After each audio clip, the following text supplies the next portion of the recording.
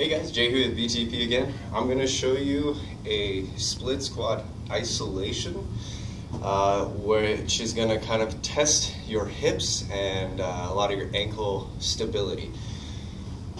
The depth in which you go down into this position is going to be up to you. So if you have the mobility, so for those of you that are good with split squats, if you have the ankle mobility, you're more than welcome to go a little bit deeper.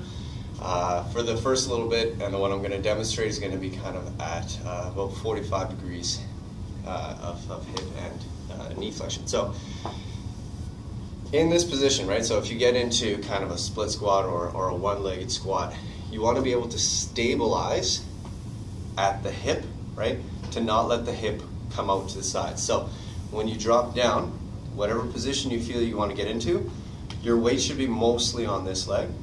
You should feel your leg holding you in place, because you're going to bring this foot in and then you're going to come out at an angle. Bring it in, come out to the side. Bring it in to the front and then all the way to the front. The whole time I want my body to be in place. Okay?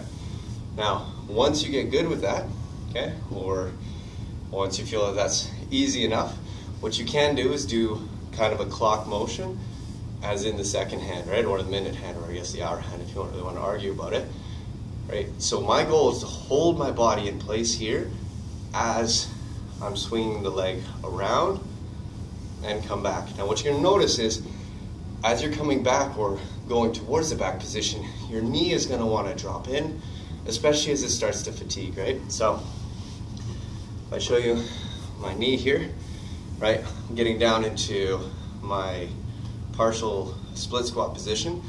As I come out, right, as I try to bring this leg out, sometimes that knee is going to want to cave in. Or if you kind of start getting tired and the body starts getting a little bit lazy. So hold that position as your leg moves, right? The goal is to keep it in that position. So if I show you sideways, right, for those of you that can tolerate that knee coming